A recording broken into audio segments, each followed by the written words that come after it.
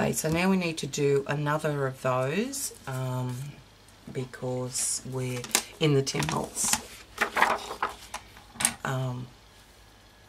Texture Fade album. I need two, so its measurements were 2 inches high by 4 inches across, and for timing's sake I'm just going to fold that one in half to get my centerpiece. Fold those top corner pieces down like that. Okay, and that's a bit crooked.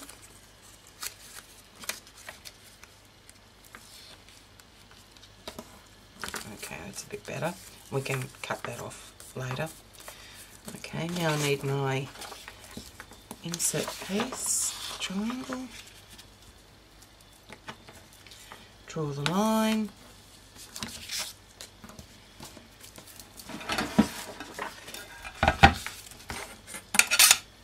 Now in a bit closer to the line there. Okay. Now I have to ink the edges.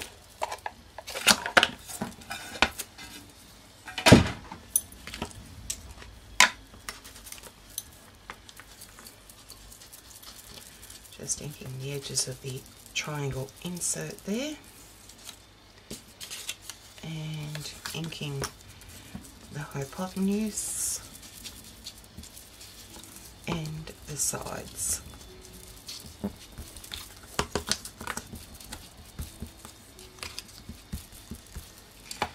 Okay. Now normally you would heat set that ink because glue doesn't tend to stick too well to wet ink. Okay, so now we're going to apply the liquid adhesive to the smaller triangles, and then designer paper down, line up the triangle, and fold over your small triangles.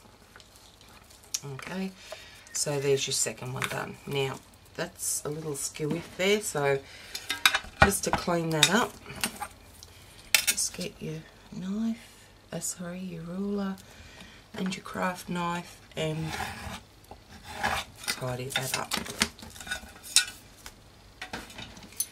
Okay, so now we have the 2 triangles that we need, and we need to position them on the page, and the page sizes I used for my Tim Holtz album was 6.5 inches wide by 7 3/4 inches high. Okay, and then we know that we need to have these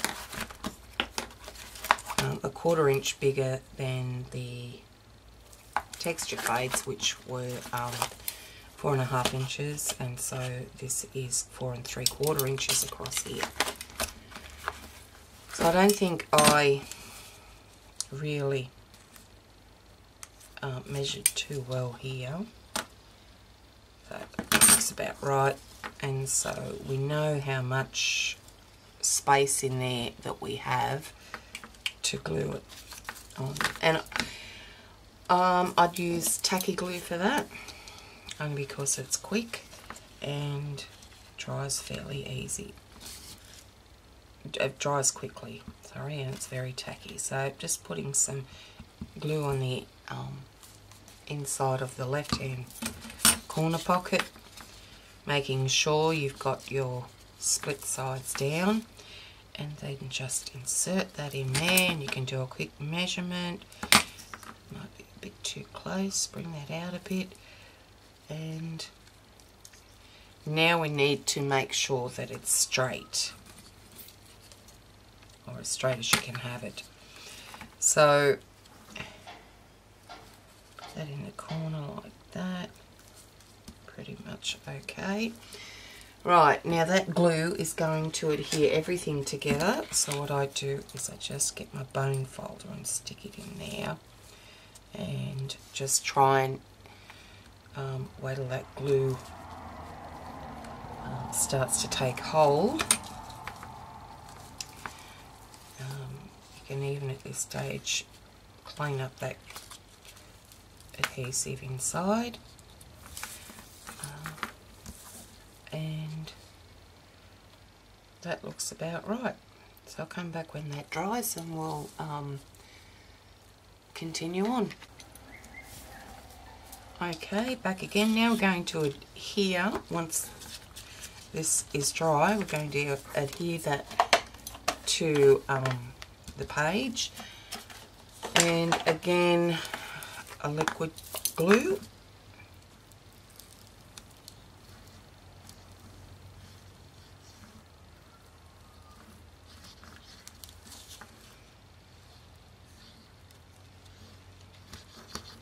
Okay,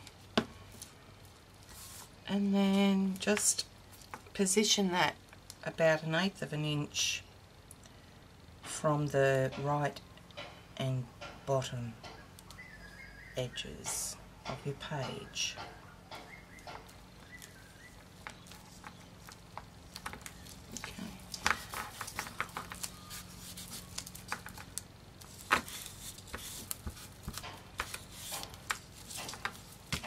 Get your bone folder and just run that along the bottom edge to make sure that it sits nice.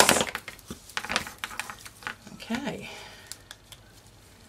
Right, the next step, what I did was I cut out these that came with the packaging of the texture fades and just adhered it so that the texture fades don't, when you're inserting them, don't catch on that bottom section of the photo corner. So just cut a piece to size, and you can use liquid glue for this as well. This is quick. Okay.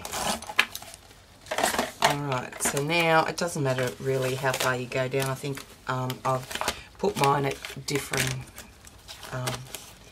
heights in the book anyway. But as long as it goes down far enough to help the inserting of the texture fade, and even it up between both sides there. Okay. So that's it. That's what it is, and we just insert that in there, and that not quite dry. Insert that in there like that.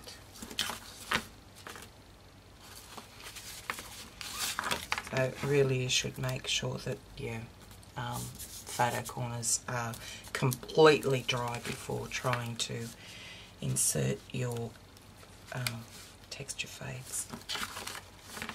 But that's it. So hope that's helpful to you, Chapman Griffith, and anyone else who wanted to know. That's just the way I do it. It's by no means the best way. I don't know, it just works for me.